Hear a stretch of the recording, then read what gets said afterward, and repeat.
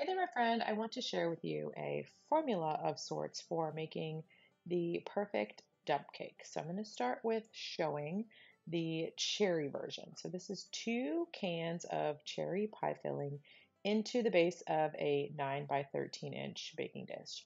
So the first part of our formula is 2 cans of pie filling. You'll see in a minute, pretty much anyone will do it. You're going to want to get that into an even layer like you see here.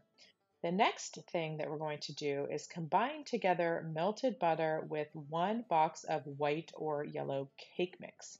Here I'm using a gluten-free version so that we have a gluten-free option for this meal. This also is 1 stick of butter with the yellow or white cake mix. So it's pretty much 3 ingredients: pie filling, 1 stick of butter, and 1 box of yellow or white cake mix. I prefer to mix the butter and cake mix together till it forms this crumbly combination. While it's not truly a dump cake, I think it ends up producing the very best result. There are 2 other ways that you can do this with the butter. You can sprinkle the cake mix onto the pie filling, drizzle the melted butter over the top, or you can sprinkle the cake mix onto the pie filling and add pads, like thin pads of butter all over the top of the cake mix and let it melt over the top. Those 2 are technically the better way to do a quote dump cake, but I think that mixing the melted butter with the cake mix just produces a better result. Okay, option number 2, this is just to show you a different kind of version. This is a combination of 2 different pie fillings. This is a raspberry with a peach. Oh my goodness, this was delicious. Highly recommend. Again, this is a 9 by 13-inch baking dish, combining those 2 pie fillings and then spreading into an even layer. We're going to do the exact same thing.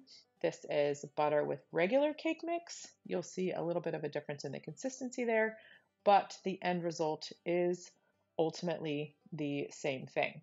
So again, the formula: 2 cans of pie filling, 1 stick of butter with 1 box of cake mix, yellow or white. That is the formula. We're going to put this into a 9 by 13-inch baking dish and bake at 350 degrees for 45 minutes. You'll see me putting these into the oven here in just a minute. That is kind of the overview of, or the quote, the formula, if you will. You can mix and match this any way you like.